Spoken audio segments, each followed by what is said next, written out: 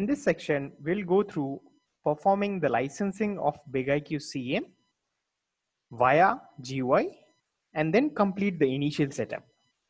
Let's get started. So first we'll log in to the GUI. You need to provide the port as HTTPS. You'll observe a certificate error. Since we are using self-signed certificate, we just click on advanced and proceed. You'll get the login page. Enter your credentials, which is admin, and the password, whatever you have set before.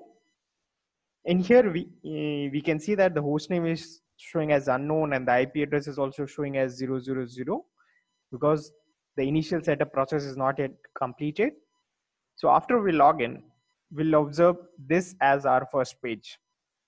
This is where you have to enter the base registration key, and from the activation method, you can choose automatic if you have internet access from your device, or manual if internet access is not there.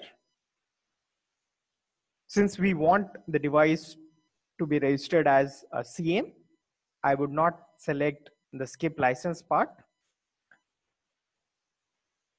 After selecting the manual, I'll just click on get dossier. This will generate the dossier file, and then I'll see a link where it says click here to access the F5 licensing server. Once you click on this, it will open up a new tab on your browser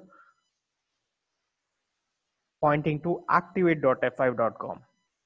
This is where you have to paste your contents of the dossier file and then click on next. You'll get the license file. This file, we just copy the contents, or you can download the license file as well locally to your system and paste the contents of the license file here on your IQ screen. After this, we just click on activate and we'll see the license activation completed successfully. After the license activation, we have to set up the master key, which will be used for communication between the CM and DCD, as well as between CMs if it is HA. After setting up the master key, we'll set up the passwords for admin and root accounts. And since we have licensed the device with respect to IQ CM, we'll set the personality as IQ Central Management.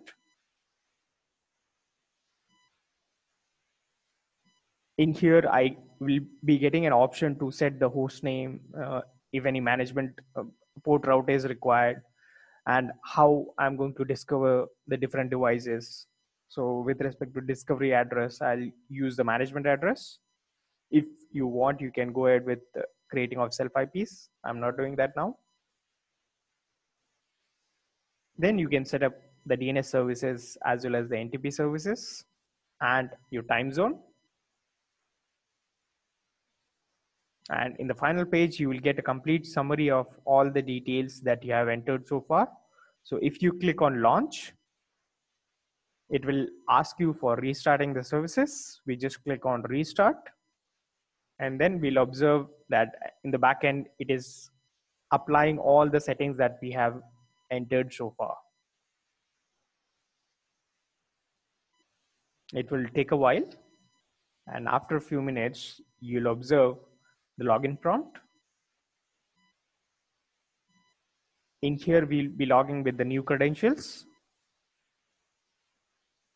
And this is the page after logging, which you will observe. There are different tabs, different options available, which we'll be exploring throughout this course.